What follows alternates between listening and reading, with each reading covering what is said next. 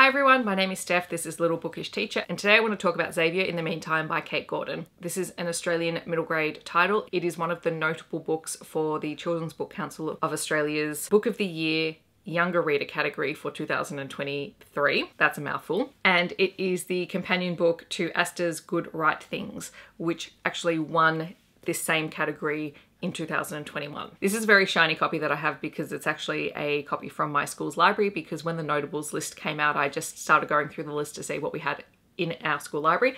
Turns out not a lot, and the leading teacher who is looking after the library and I this year have gone through and tried to order as many of the books that we were missing as we could. Hopefully more of these will be showing up in videos in the future. And also, for those of you who don't know, the Children's Book Council of Australia is sort of the national body for book awards in Australia, and every August they have the Children's Book Council Awards for that year. The process goes, you have a list of notable books, which is sort of a long list. Then they do a short list, which is actually being announced on the 28th of March. So then I will have only 6 books in each category, which I will try and read all of the younger reader books that fit into that category, as well as probably the early childhood and the picture book category. So you'll probably see more content about that coming up in the future. But this was one that we already had, so I decided to pick it up and read it. This is a very, very hard-hitting middle grade title because it deals with a child who has depression. I'm going to read you the blurb for this one. It says, sometimes Xavier wakes up feeling hopeless. Every new doctor, this will fix it. Removing him from school, this will fix it. The therapy group, this will fix it. And his dad moving out, maybe this will fix it. Despite his positive affirmations, the black dog never really leaves him. It watches from the corner of his room, never straying too far away, waiting for the perfect opportunity to sink its teeth in. But Xavier has a plan, one he hopes will help all the kids in his support group. Enlisting the help of best friend Asta, he tries to convince his dad to turn the family sheep farm into a therapy retreat for the group session kids. But he's up against decades of tradition, his parents who are on a break, and the spectre of the black dog. Can Xavier learn to cherish the moments in between the struggles, the moments in the meantime? So as I said, Xavier is dealing with this depression, and it's quite often his depression manifests itself as a black dog that's following him around. So that's the black dog mentioned in the blurb. On good days, sort of the black dog disappears, and then other days it's just always there, always present, and he's always cognizant of it.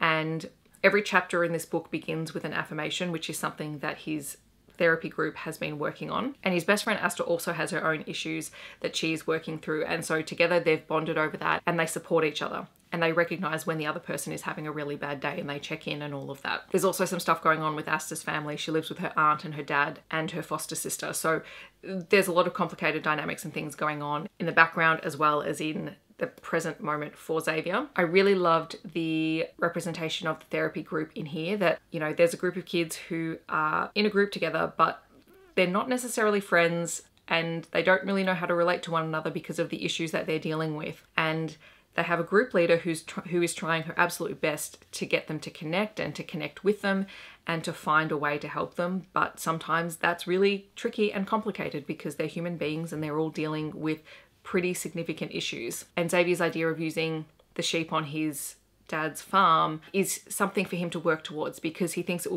will really work. In a lot of ways, this book is also linking to sustainable farming and things like that, because Xavier doesn't like the fact that the sheep are on the farm purely to be raised and then killed for their meat, and he wants to find another way for that farm to be successful moving forward. But it's really great how he has the support of not only Asta but also his therapy group leader and a friend that they all have from the local coffee shop, and also the way that they work to convince Xavier's dad that it's worthwhile to at least try it and to see how it goes. It also does feature on-page depressive episodes that lead to hospitalization.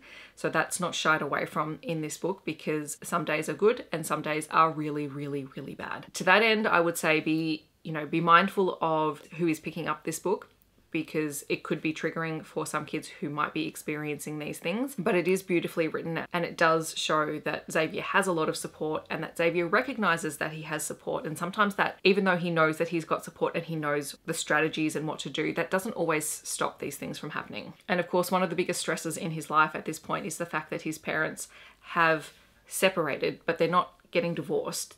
And they both insist, no, they're not separated, but they're living in separate places and separate houses. And Xavier is staying with his mum and his dad is working on the farm. But whenever he moves between the two places, he's internalized the feeling of, oh, they must be so relieved to have passed me on to the next person so they get a break from me.